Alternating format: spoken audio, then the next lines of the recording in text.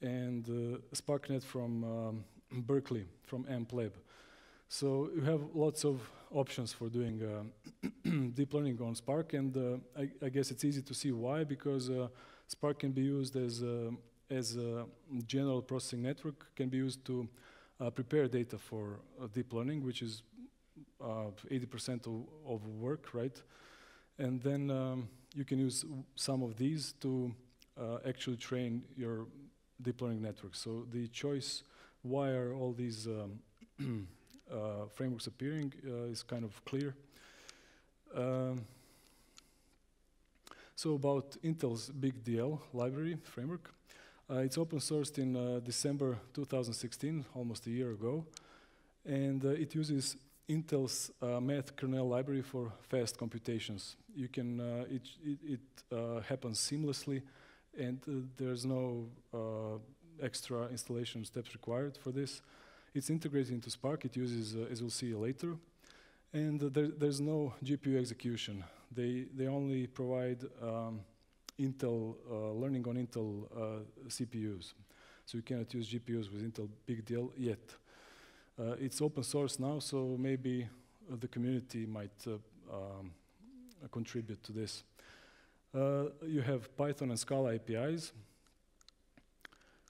and you can load and save Caffe, TensorFlow, and Torch models. And there's really a wide variety of layers, optimization methods, loads, functions, and so on. This is just from their website what they provide. It's really, there's no time to go through all of these. I guess all the components that you might need are there. So the architecture is, you have, again, inside the Spark's cluster, you have your driver and executors, and BigDL uses Spark's block manager for as a distributed parameter server. So there's no single parameter server. There's no bottleneck. Driver is not acting as a bottleneck. And each of the executors runs BigDL as a singleton. There's one instance of BigDL running inside of each executor, and each instance will train several local models in parallel, and those it depends on the number of cores that you give it, and all those local models, they will be in each iteration will be averaged, and then there will be all reduce operation on all through the block manager to further average parameters across all the nodes. And it uses tensors and tables, which are used inside BigDL. Automatically, operations on them use that math kernel library. And what else to say? Yes, you have to, when you're starting BigDL, it's important to specify the batch size. So the input data is, you'll see later that BigDL takes the number of executors and number of cores, and then uses that to spin up the cluster. And then the batch size that you provide to with your data determines how much, what part of the data is processed in each iteration. You'll see later what I mean. So to start BigDL in local mode,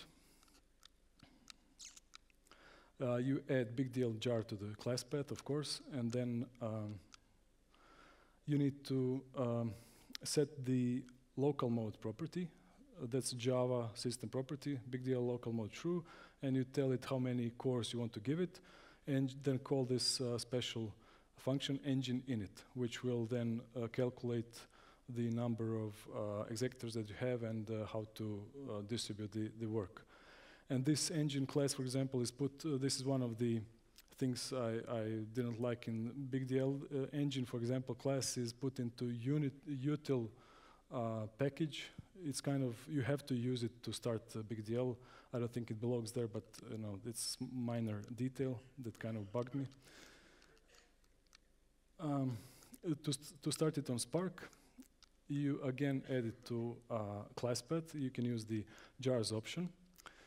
And then you set command line parameters to which BigDL will look at to determine the number of cores and executors that you have.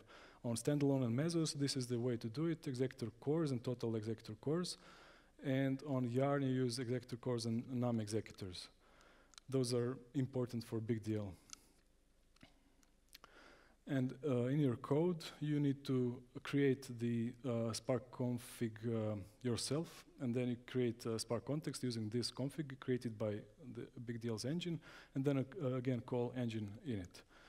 So pretty simple. Okay. To create a model, you have two types of models, sequential models and graph ones. Sequential models, you just create object of type sequential and then add layers one after the other. In graph models, you define inputs and outputs, and then in the end, you create a graph and specify which is the input, which is the output. If those aren't really connected, then you will get an exception. And you just, each layer, you specify all the inputs you wanted to have, and output from that layer can be input to one of several other layers. So you really can have a graph-like structure similar to TensorFlow, which you cannot do with the sequential model. And graph models, only graph models can be saved as TensorFlow or Caffe models. The sequential ones cannot. And you cannot visualize graph models inside the Tensor board. The example data set is the dogs versus cats from Kaggle. There are 25,000 images in the training set. I used only 1,000 for training, testing, validation. So the example output, you would get an image, and the model would say it's 73% dog or 27% cat. But we don't need two values, right? Because those have to add up to 100. So we need just one value. The again, that word, the P, that it's dog, that's 73%, 0.73.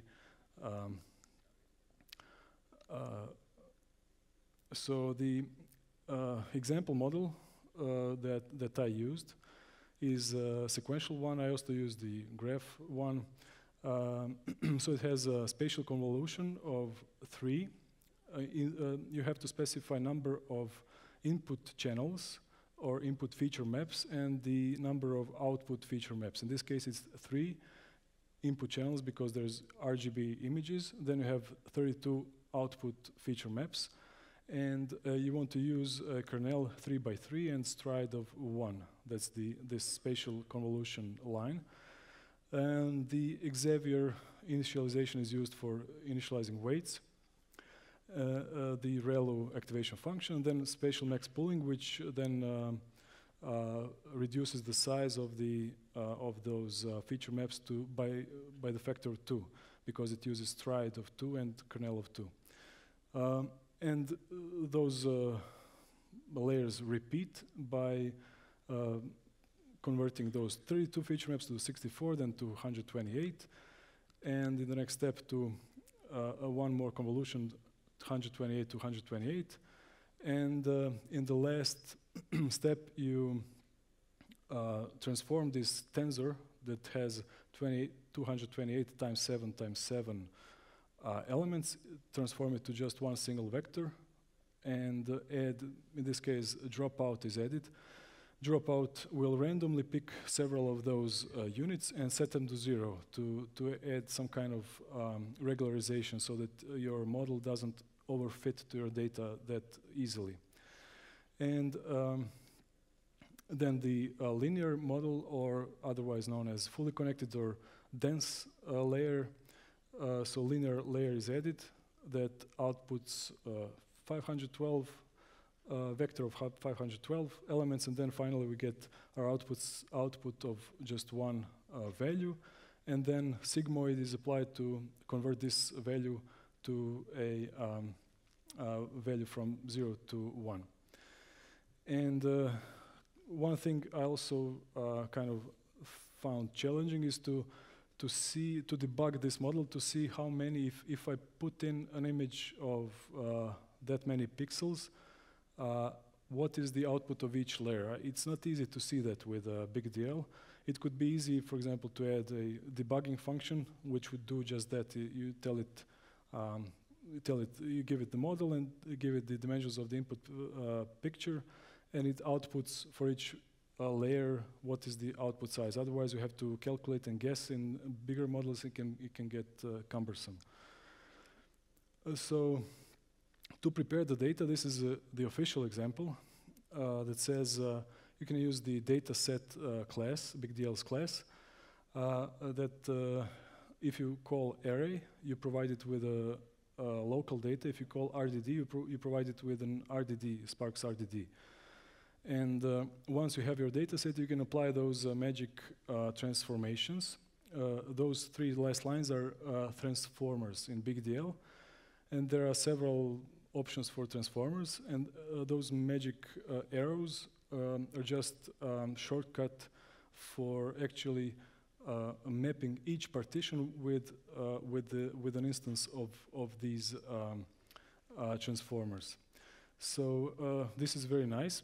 But they're using here, for example, the load function, which is actually private method, and it's in the official documentation, kind of embarrassing. So there are a couple of examples like this also. The documentation is not that good. So, and this is also a nice concept, but there are some transformers that are missing for the tasks that you might need.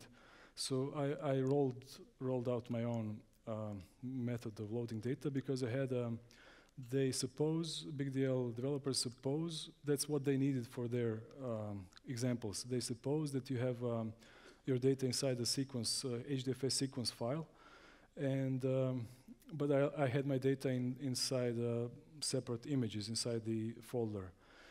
These are the transformers. I don't think you can see them, but there are a bunch of those, but they don't cover all the things you might need.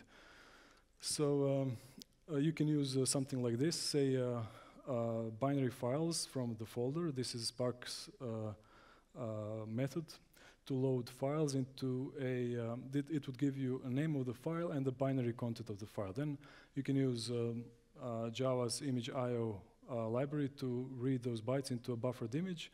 And then you can use the BigDL's BGR image to resize this image and transfer it to byte record, which is then understood by the labeled, which can be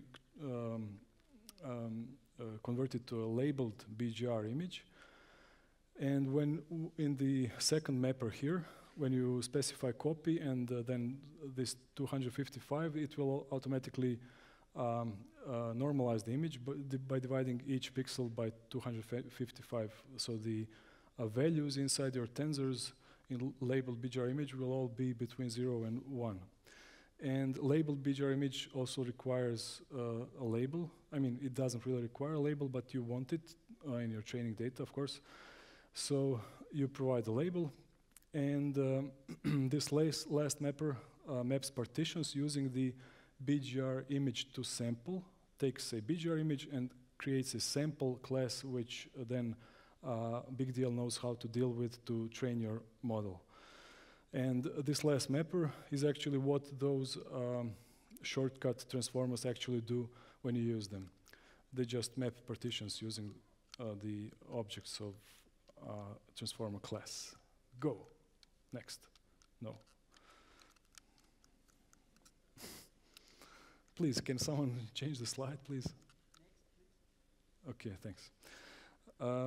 So then you need to create an optimizer, which will be used to change the weights according to the loss value. You have to give it your module that we already created. You give your training data, and you have to give it a criterion which will be used during the training process to see how well the process is going, training process. And then it's important to specify the batch size. So this has to be the multiple of all the executors or cores that you have in your cluster, because as you've seen in the architecture, each executor builds several models, and all of them have to share the weights and the sizes, and so they have to be trained on the same amounts of data, let's say. So batch size determines how many of the samples from your training data will be considered used in each iteration on each executor. So if you have 10 executors and you specify batch size of 10, then in each iteration, each executor will use only one sample for training. So you want this to be some relatively high number, but not that high that you run out of memory. Then you say how long you want the training to last using the trigger function. For example, maximum number of epochs of 10. And epoch is, by the way, the when you go through all of your data in one pass, that's an epoch. So you want 10 passes through all of your input data. And you tell it what optimization method to use. Adam is one of the most often used, so it's also used here with learning rate of 10 to minus 4. And you can optionally set validation methods so that it will each, again, trigger. In this case, it's 10 iterations. Each 10 iterations, it will validate your data on the validation set. So you have to, testing set. And you can specify several criterions to calculate during the validation. There you have loss using the binary cross entropy and top one accuracy. And then also you have to specify the batch size. So the optimizer is kind of important in BigDL. Next slide, please. And you can optionally set up a TensorBoard visualization. So if you provide train summary folder, validation summary folder to the optimizer, it will use output training and validation information to this folder, and it will use those prefixes. You want those to be unique to your training session. In this case, it's just train and set test, but you want to use something unique. And then finally, just call optimize on the optimizer, and it will start running. And then you will see an output similar to this one, the epoch 2, iteration 2, and so on. And every 10 iterations, you will see the validation that's the criterions of your validation be calculated. So you have some loss and top accuracy calculated every 10 iterations. And if you examine TensorBoard output, you can see accuracy graph depending on the number of iterations. You have some top one accuracy. And if you specified validation, you would see two graphs like this. The green graph is the validation of your loss on your training set, and the gray one is loss on your testing set. So this is a typical example of overfitting on the input data, because the error on the training set keeps decreasing, and the testing set starts to increase at some point because your model is overtrained on those input data. So I had only 1,000 images, so that was likely to happen. So what can you do is use data augmentation. That's one of the things you can do, and it is a common technique in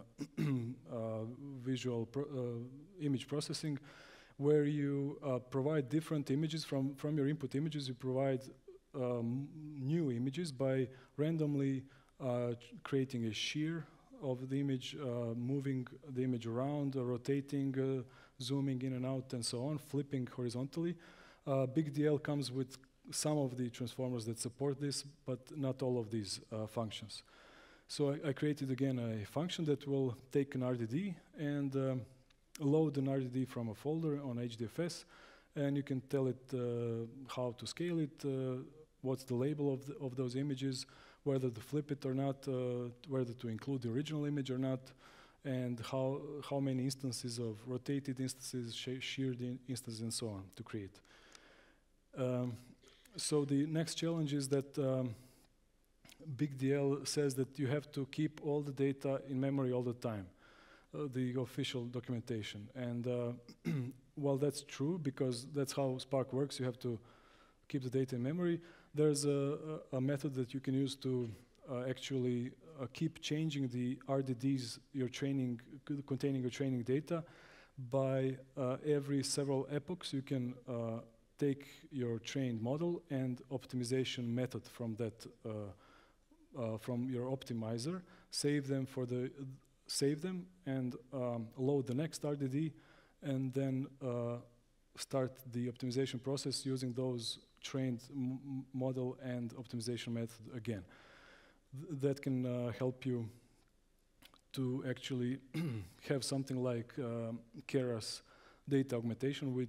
Keras has generators that keep generating data all the time in a sort of streaming way. So this is something close to that. So the output approved after I did this. So there's 74 accuracy, which is not that high, but given the amount of data I had, it wasn't bad. And you can see that the overfitting is not happening anymore. It goes down nicely. The testing error goes down together with the training error. So to use the model, you can save it. If you just say save module, that's BigDL's format, and you can then load it in the same way. You can save it as Café if it's graph model in TensorFlow or Torch. Recently, I think they added quantization similar to TensorFlow, so that actually only tries to reduce the floating point precision in order to increase the performance and speed, but with somewhat reduced accuracy, which is not that big problem. And you can use whether the original model or this quantized one to predict values of validation set. And validation set here is just an RDD containing samples. And you can then count, for example, number of correctly predicted values yourself, like in this slide here. You have your predictions will contain tensors. In this case, it's just tensors contain just one value because we outputted one value. Otherwise, you could have some vectors or tensors, whatever. And then you can inspect those yourself, or you can use again evaluate method and provide the criterions, whichever you like, and that will give you some values of those metrics. You can also do transfer learning to freeze the model. It's also not really clear right from the start from the documentation how to do this, but you have to use the model names to layer names to freeze particular layers. You have to freeze them by a name, and it's not really clear how to get the name at first. So you can use something like this. You have to first cast the model to a container class, and then you have access to your layers inside. And finally, Spark BigDL offers Spark Machine ML library integration. And Spark ML has three main interfaces for doing machine learning. That's estimator, transformer, and evaluator. Estimator is like a model that's trained, or optimizer here. Then you have fit function that will optimize on input data and produce a model, which is then also an implementation of a transformer. Then you use transformer to transform data, producing predictions. And then you have evaluators that you can call evaluate on and compare the input data from with that transformed data. So Spark BigDL provides classes that get into this API, Spark's API, and that's okay. Sorry, you have to first put your data inside a data frame, and basically you have to have a column with that contains a vector of floats or doubles. By the way, I didn't say this. BigDL supports floats, works with floats or doubles. So you can floats are shorter, right? The data frame has to have at least one column with all the features from your image, input image, as an array of floats, and the labels also similarly as an array of floats. Here I used those shortcut syntax that BigDL provides with the transformers for preparing the data.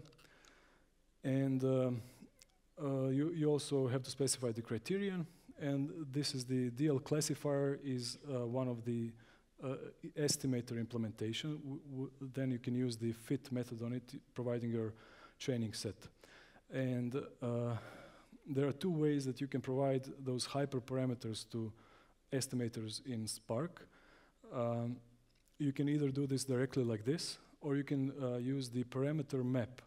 And if you use parameter map, you can specify several versions of these hyperparameters, and then you can use Spark pipelines to automate cross-validation and training of several models, and then Spark will automatically train all of those different instances of model based on the versions of hyperparameters that you provided, and pick the best one. And you can use cross-validation by dividing the data set automatically and so on.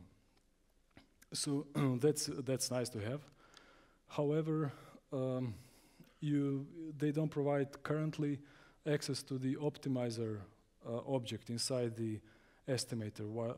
So you cannot specify the validation that you want, nor the visualization parameters for the summaries for the tensor board. So currently, I have to say it's not that useful, but it's not that difficult to fix either, I think. So I think it will be fixed soon.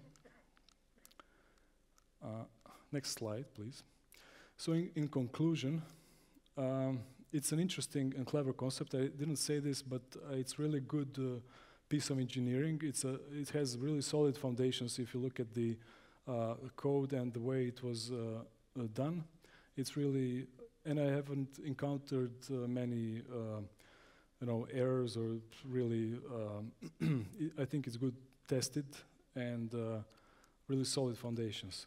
And it's well optimized by using Math kernel library, and also the way it uses threading and block manager to exchange parameters and all reduce algorithm is really clever.